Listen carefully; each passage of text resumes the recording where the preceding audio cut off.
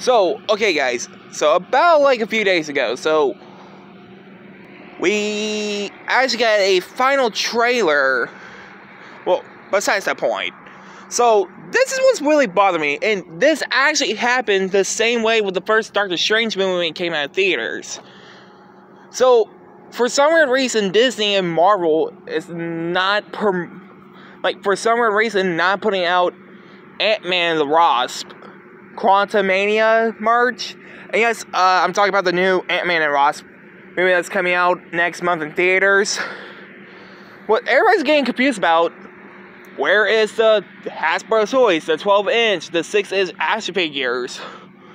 But instead, we are getting Pop Vinyls. Well, we're also getting Happy Meals too, if that will ever happen.